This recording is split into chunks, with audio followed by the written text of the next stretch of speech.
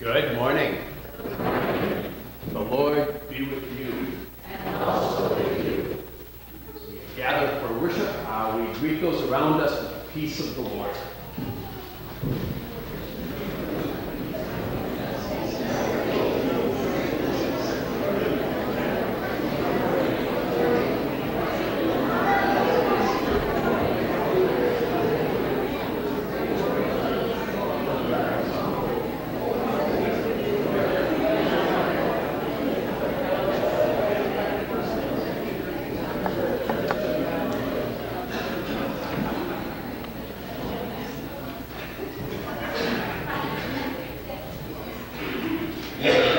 Reading for today, we see Jesus casting a demon out of a young boy and see his power. And this opening hymn also shows and speaks of the power of Jesus. He is the Word of God who comes down among us. Hymn 545.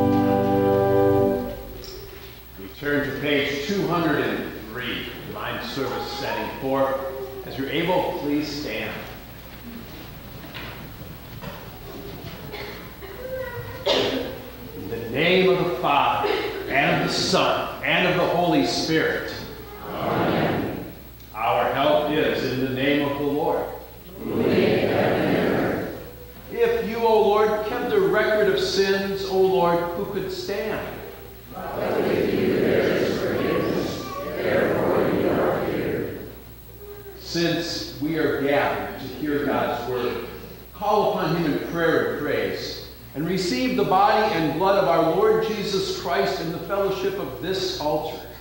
Let us first consider our unworthiness and confess before God and one another that we have sinned in thought, word, and deed, and that we cannot free ourselves from our sinful condition.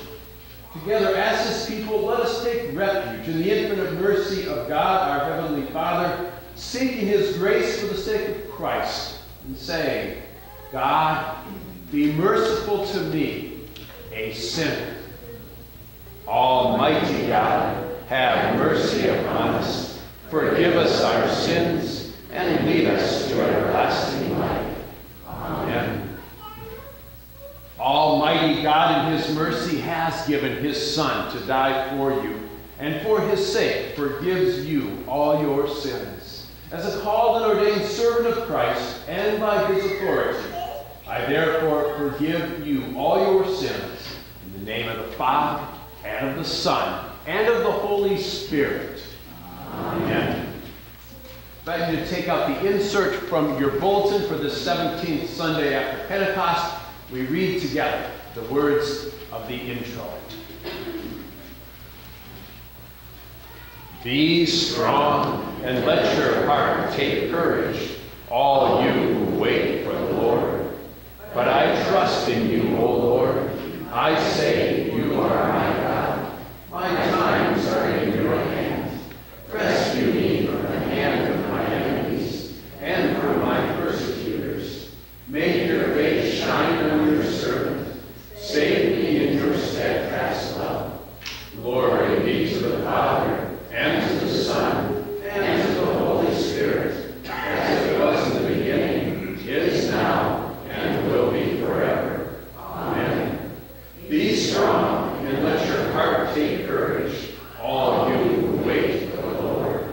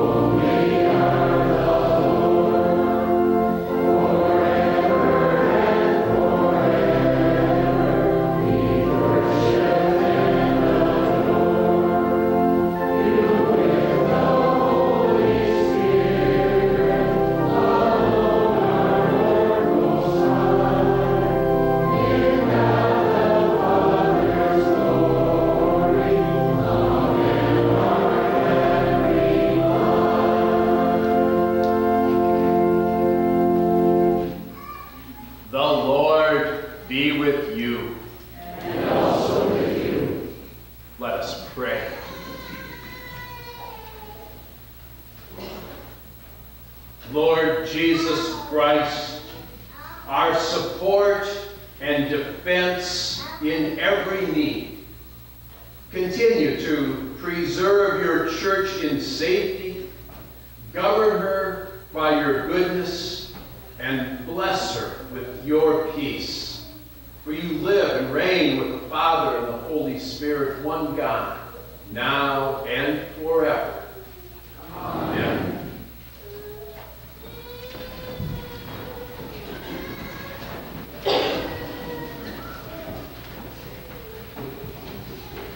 The Old Testament reading for the 17th Sunday after Pentecost comes from Isaiah chapter 50.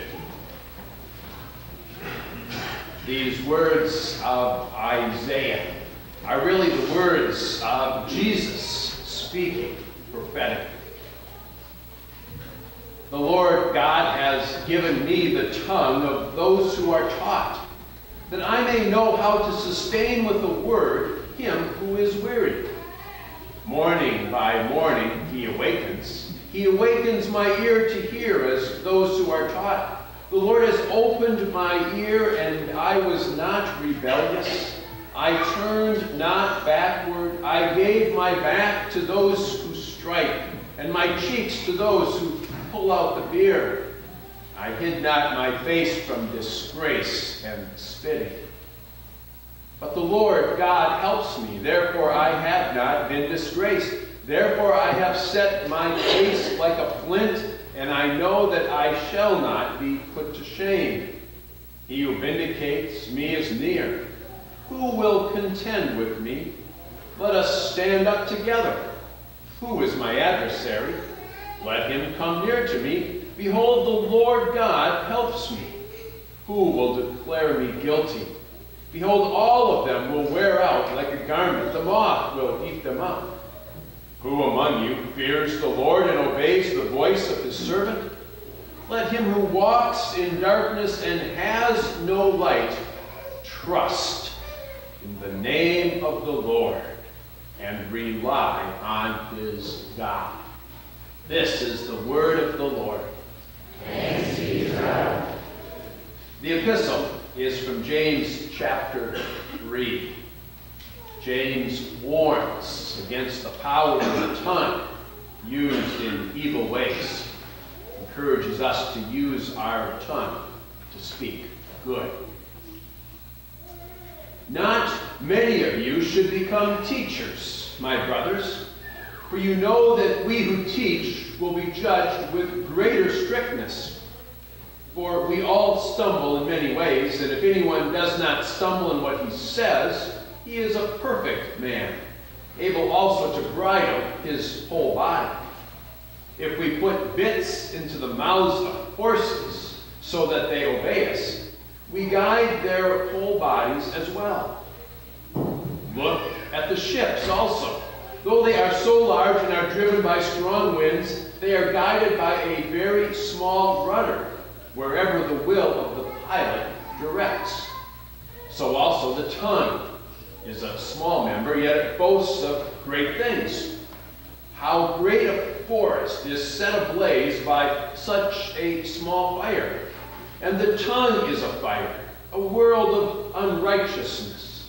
The tongue is set among our members, staining the whole body, setting on fire the entire course of life, and set on fire by hell.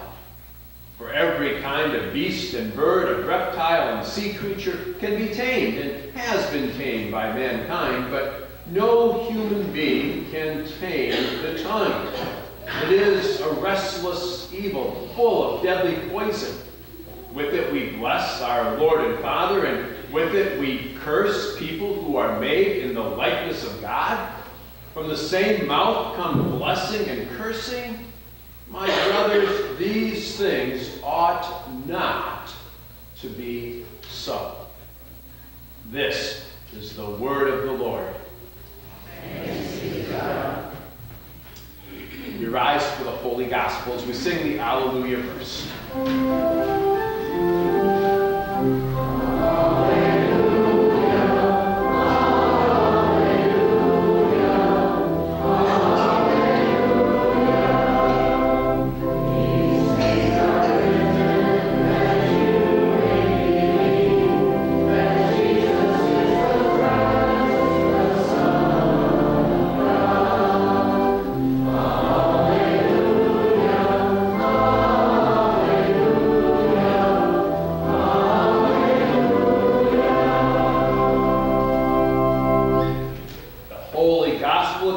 St. Mark in the 9th chapter. Glory to you, Lord. These words serve as our sermon text for today. When they came to the disciples, they saw a great crowd around them, and the scribes arguing with them. And immediately all the crowd, when they saw him, were greatly amazed and ran up to Jesus and greeted him. He asked them, "What are you arguing about with them?" And someone from the crowd answered him, "Teacher, I brought my son to you, for he has a spirit that makes him mute. And whenever it seizes him, it throws him down, and he foams and grinds his teeth and becomes rigid. So I asked your disciples to cast it out, and they were not able." And he answered them, "O faithless generation, how long am I to be with you? How long am I to bear with you? Bring him to me." And they brought the boy to him, and when the spirit saw him, immediately it convulsed the boy, and he fell on the ground and rolled about, foaming at the mouth. And Jesus asked the father, "How long has this been happening to him?" And he said, "From childhood. And it has often cast him into the fire and into water to destroy him. But if you can do anything, have compassion on us and help us." And Jesus said to him, "If you can, all things are possible for one who believes." Immediately the father of the child cried out and said, "I believe. Help my unbelief." And when Jesus saw that a crowd came running together, he rebuked the unclean spirit, saying to it, "You mute and deaf spirit, I command you, come out of him and never enter him again." And after crying out and convulsing him terribly, it came out, and the boy was like a corpse, so that most of them said, "He is dead." But Jesus took him by the hand and lifted him up, and he arose. And when he had entered the house, his disciples asked him privately, "Why could we not cast it out?" And he said to them, "This kind cannot be driven out by anything but prayer." This is the gospel of the Lord. Praise to you, O Christ. In response to our God and his word, we confess our faith, page 206, the words of the Nicene Creed. I believe in one God, the Father Almighty, maker of heaven and earth, and of all things visible and invisible, and in one Lord Jesus Christ, the only begotten Son of God, begotten of his Father before all worlds, God of God, light of light, very God of very God, begotten, not made, being of one substance with the Father, by whom all things were made, who for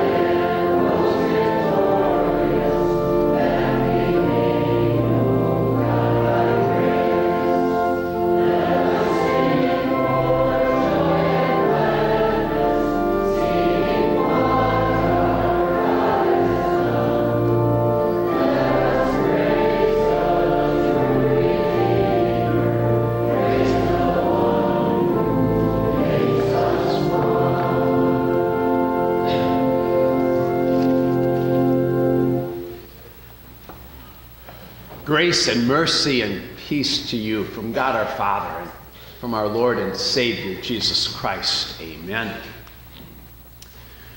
Our sermon text today from Mark chapter 9, the gospel reading, and our sermon theme, I believe, help my unbelief.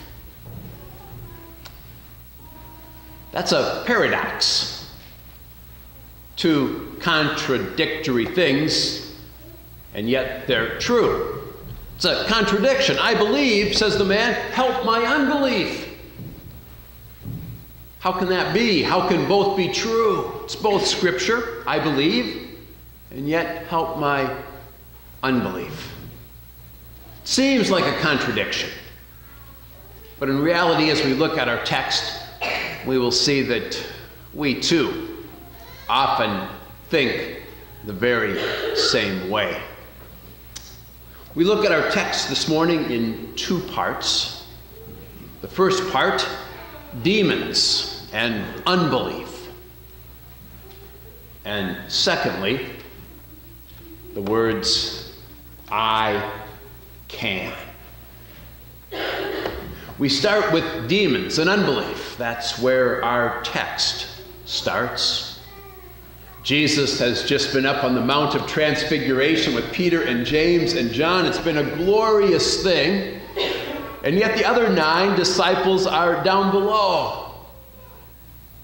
And this man has brought his demon-possessed son for healing.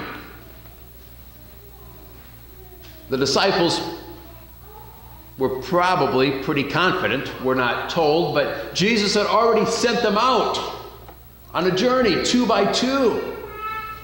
And they came back from the villages they had visited that time, and they remarked to Jesus, even the unclean spirits obeyed us. They were amazed. They could heal. They could speak the word of God, but they were most amazed at all that even the demons obeyed them.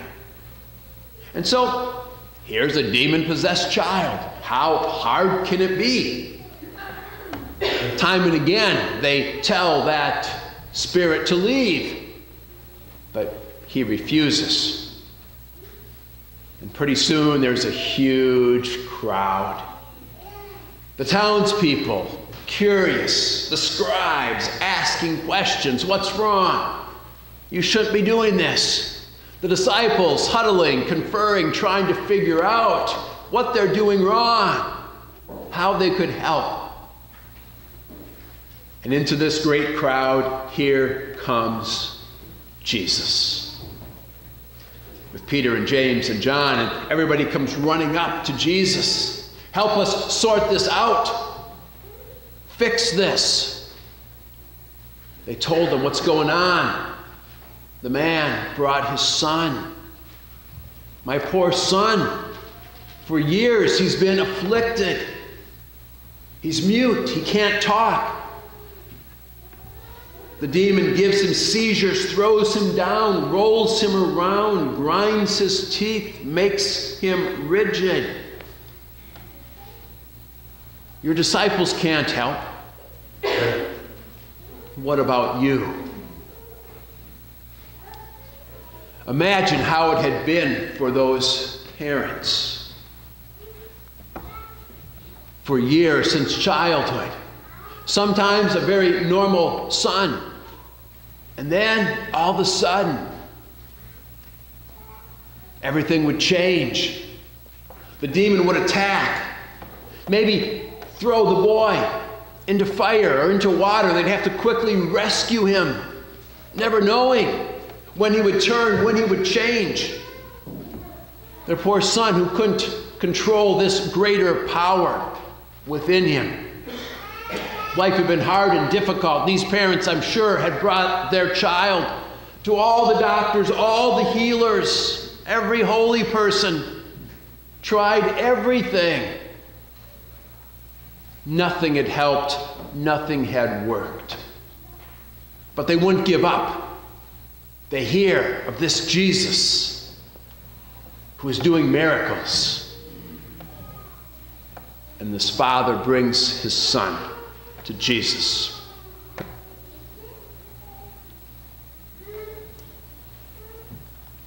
We too live in a world that is filled with demons. Demons are simply fallen angels, as you know, created by God, holy, who rejected God, followed Satan. These demons cast out of heaven, and like Satan, angry, furious, not able to do anything to God to hurt him because they are his creatures. They have no power, no authority compared to God. And so they seek to hurt those whom God loves. They seek to wreak havoc on his creation. And at times they do a pretty good job. Demons have adopted subtler tactics in our day, not often possessing a person like they did this young boy. Probably because it'd be counterproductive. If we realized the reality of demons and their power, it would cause us to flee to Jesus. And so demons work in other ways, but their goal is the same. Their goal is unbelief. The Father says, I believe, but I don't. I believe, help my unbelief. I believe, and yet I know my life is filled with sin. That Father says, I know I don't believe and live as I ought. I keep messing up. I'm not the father or husband I should be. I'm not the man of God that I should be. Help my unbelief. Why don't I do what I want?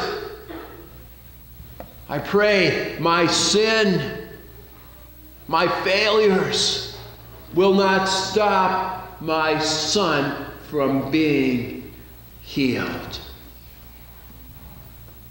And we can relate to that Father. We believe, we know it. In the waters of baptism, we were given the gift of faith. And yet sometimes it's pretty hard for anyone to know or see that, because we live lives that are contrary to the faith that is in us. We listen to the voice of the demons. We follow their temptations. We sin, we mess up, we do the things we do not want. We too can cry with this Father, I believe, but help my unbelief. Help my life of sin. Help my challenges, my frustrations. The Father says, if you can do anything, Jesus, have compassion on us and help us. If you can do anything. And that brings us to the second part of our text and message this morning. If you can, Jesus says, I can. If you can. Jesus says, what kind of words are those? Do you not know who I am? I have all power in heaven and on earth. There is nothing I cannot do. Jesus' power is unlimited, unquestionable. If you can. It's like somebody coming up to Albert Einstein and saying, can you add 2 + 2? If you can. Of course he can. It's an easy, simple thing. What might be confusing or impossible for a little child learning math, not for one who knows it. Power over creation, power over demons. It's a certain thing with Jesus. He is Lord, Lord of heaven, Lord of earth, Lord of all things. All things are possible for the one who believes. All things are possible. I believe. Help my unbelief. The Father believes because he's been given the gift of faith. We believe because we too have been given that gift of faith. And though Satan would come and try to make us doubt our faith, the reality is that faith is not something that we have created, but that God has given. And when God gives us faith, it is enough. It is there. It is strong. It is saving faith. This faith that Jesus places in our hearts. Jesus commands that unclean spirit to come out. And he does. But not before throwing the boy to the ground in a fit of anger. Making him like a corpse. The people thought he was dead. But Jesus takes him by the hand, lifts him up. He stands. He arose. He's alive. He's healed. These parents have their son back. Alive, healthy, cured. Amazing. We're not told what happens after that. I'm sure the commotion continued, the amazement of the crowd. But Jesus and his disciples, they slip into a house. And the disciples say, "Why, Jesus? Why couldn't we cast it out?" Jesus says this kind can only be driven out by prayer. Seems a little bit like a paradox too, but perhaps it is this, that the disciples were trying to cast out that demon with their own authority as a follower of Christ, saying, "Leave." And the demon would not listen to them because they were human. Perhaps the disciples did not pray to the Father, just spoke on their own. But with the power of God, the demon flees. And that same power is ours as well. When we go against the evil one, he will win, us against him. But when we stand with Jesus, Satan must flee and all of his demons. I can, says Jesus. All things are possible. I believe. Help my unbelief. And Jesus does. He comes to us in our struggles, in our crises of faith. He comes to be with us. He comes to give us power. He comes to reassure us. He comes to strengthen our faith. He comes because he is Lord and God, Savior, the one who died on the cross, the one who takes away our sins, the one who has conquered Satan and all of his evil allies. Yes, I believe. I believe in Jesus Christ, my Lord, my God, my helper, my Savior. And that, my friends, is the way that it is this 17th Sunday after Pentecost in the year of our Lord, 2018. In Jesus' name, amen. We rise for prayer.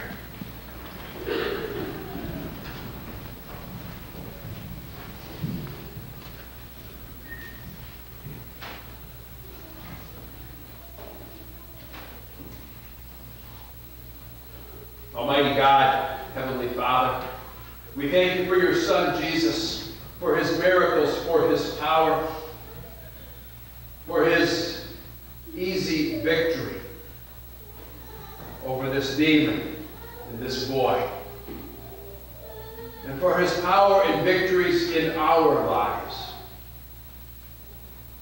We thank you that faith is not our creation, but is your gift given to us in the waters of baptism, nourished through your supper and through your word. be with us in times of doubt and challenge. Give us your love, your peace.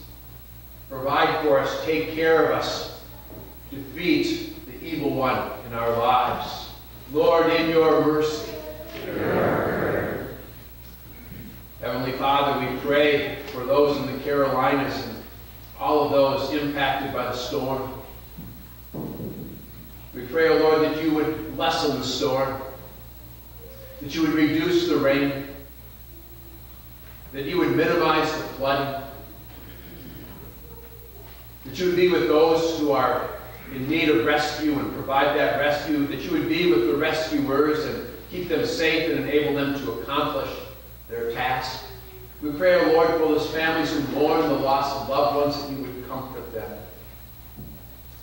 We pray, Lord, for those in the Carolinas and those around the world impacted by storms and danger. Lord, in your mercy. Almighty God, we thank you for the gift of life. We pray for your blessing on Chris as she celebrates 87 years of life, and for all who celebrate special days, dear Lord, give them your blessing and peace. Lord, in your mercy. Heavenly Father, we pray for all of those who are ill, who are hospitalized, who suffer in any way. We thank you, Lord, for the healings that you have given, and pray that they would continue. Oh Lord, we commend to your care Harry, Roger, Linda, Jerry, Donna, Tammy, Geneva, Mike, Betty, Jerry, Bob, Corey, Lori, Colleen, Shar, Bonnie, Donna, Lauren, Gray, Evelyn, Mary, Bonnie, Jackie, and all in any need. Lord, in your mercy.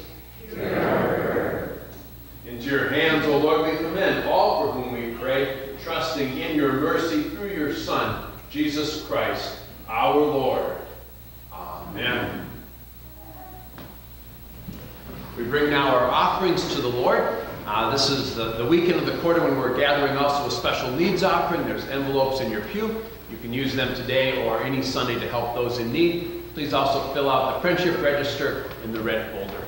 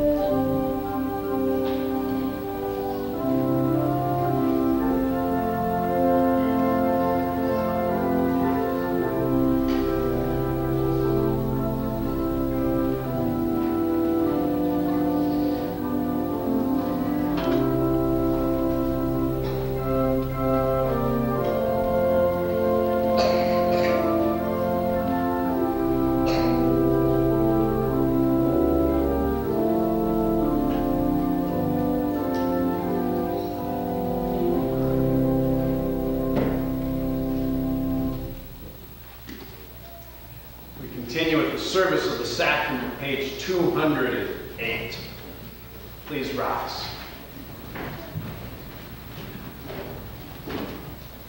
The Lord be with you.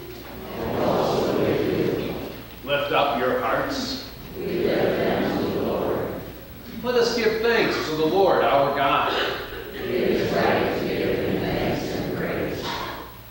It is truly good, right, and salutary that we should at all times and in all places give thanks to you, O Lord, Holy Father, Almighty and everlasting God, for the countless blessings you so freely bestow on us and all creation. Above all, we give thanks for your boundless love shown to us when you sent your only begotten Son, Jesus Christ, into our flesh and laid on him our sin, giving him into death that we might not die eternally. Because he is now risen from the dead and lives and reigns to all eternity, all who believe in him will overcome sin and death and will rise again to new life. Therefore, with angels and archangels, and with all the company of heaven, we laud and magnify your glorious name, evermore praising you and saying,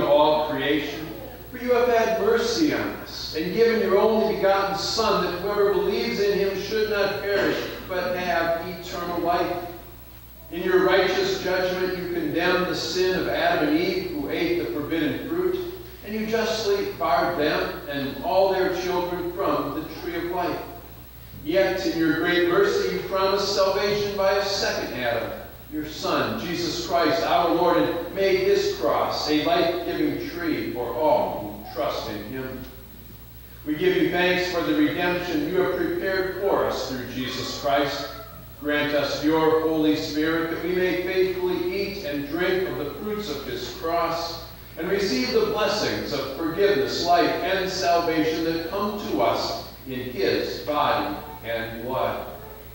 Hear us as we pray in his name and as he has taught us. Our Father, who art in heaven, hallowed be thy name. Thy kingdom come, thy will be done on earth as it is in heaven. Give us this day our daily bread, and forgive us our trespasses, as we forgive those who trespass against us. And lead us not into temptation, but deliver us from evil. For thine is the kingdom, and the power, and the glory, forever and ever. Amen. Our Lord Jesus Christ, on the night when he was betrayed, took bread, and when he had given thanks, he broke it and gave it to his disciples, saying, "Take and eat. This is my body, which is given for you. This do in remembrance of me." In the same way also he took the cup after supper, and when he had given thanks, he gave it to them, saying, "Drink of it, all of you. This cup is the New Testament in my blood, shed for you for the forgiveness of all of your sins. This do as often as you drink it in remembrance of me." And the peace of the Lord be with you always. Amen.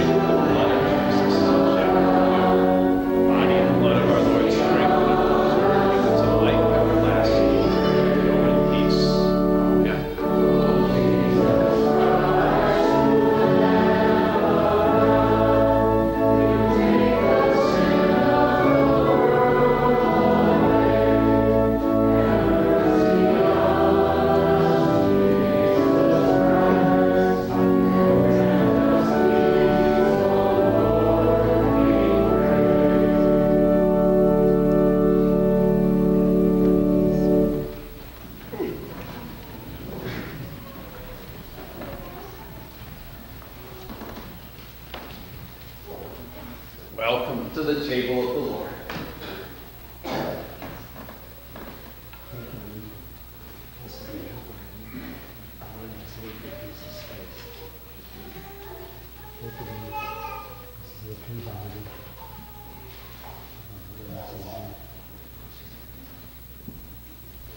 Would you take and drink the true blood of your Lord and Savior Jesus Christ, shed for you for the forgiveness of your sins? Roger, take and drink the true blood of your Lord and Savior Jesus Christ, shed for you for the forgiveness of all of your sins. The true body and blood of our Lord strengthen and preserve you in body and soul until life everlasting. Go now in the peace of the Lord. Amen.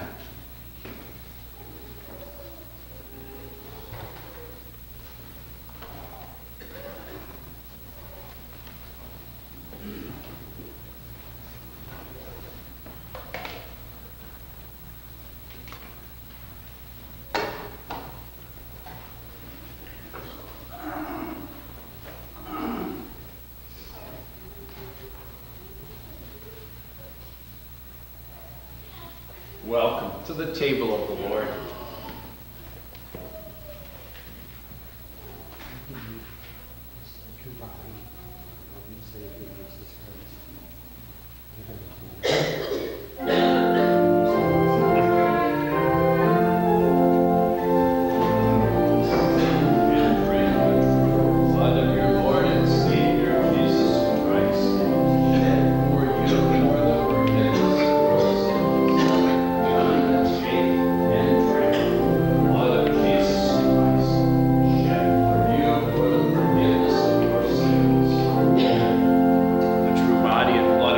Strengthen and preserve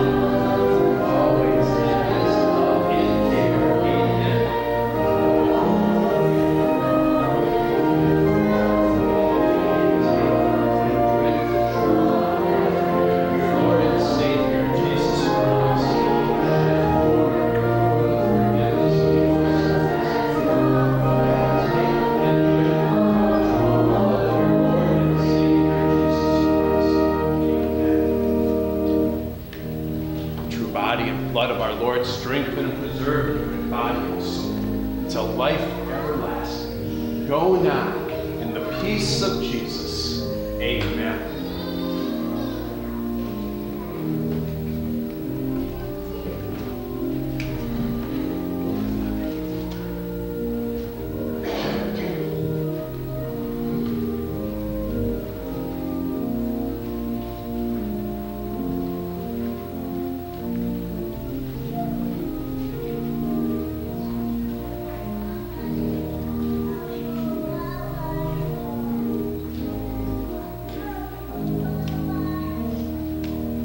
Welcome to the table of the Lord.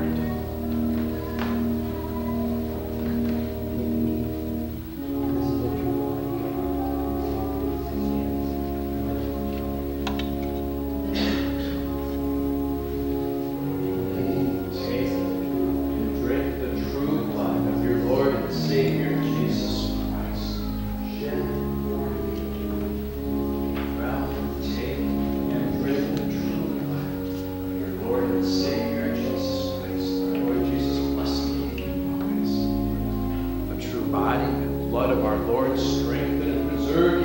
body and soul until life everlasting. Go now in the peace and the joy of Jesus. Amen.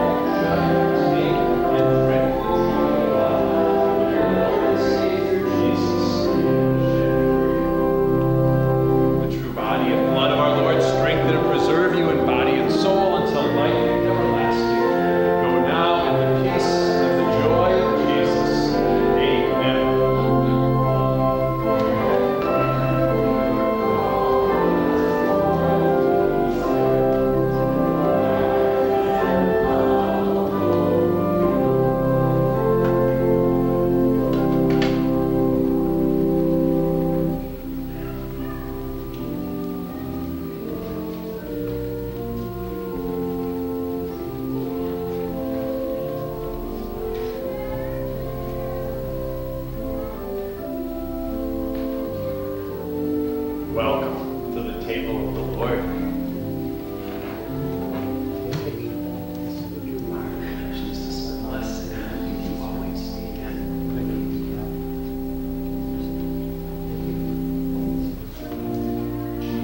Take and drink the true blood of your Lord and Savior Jesus Christ, shed for you for the forgiveness of your sins.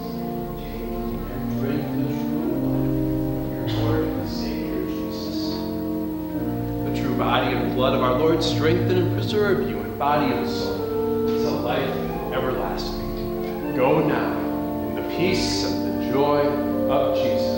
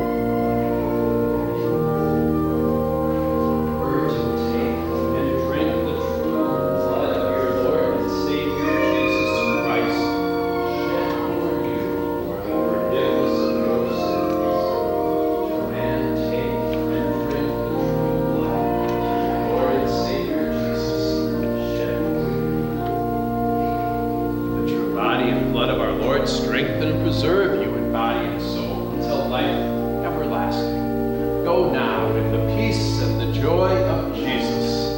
Amen.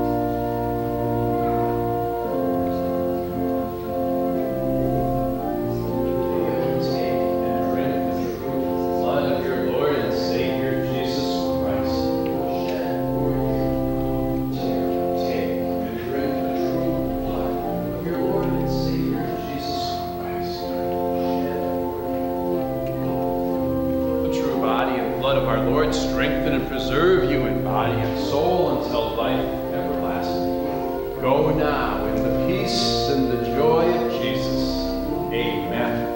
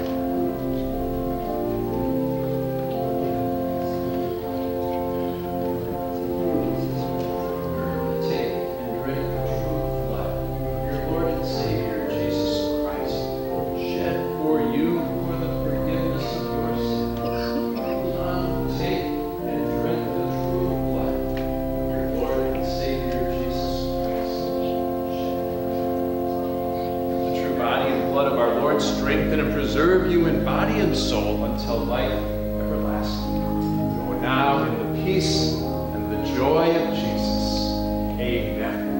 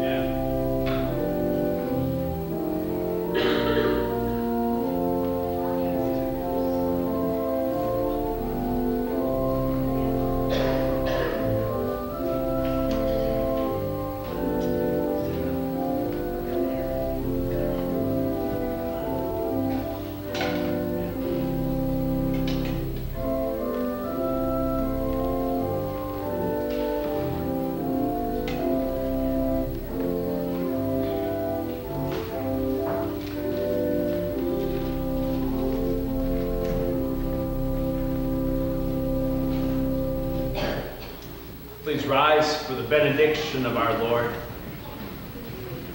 The Lord bless you and keep you. The Lord make his face shine upon you and be gracious unto you. The Lord look upon you with his favor and give you his peace. Amen.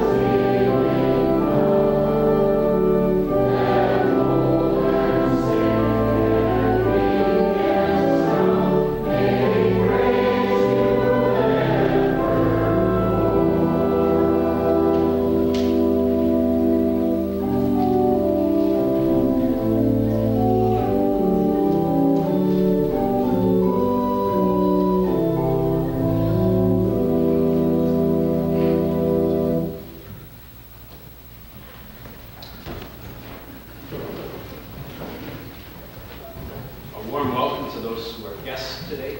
Good to have you here. We pray God's blessings upon you this coming week. Everyone's invited downstairs for coffee.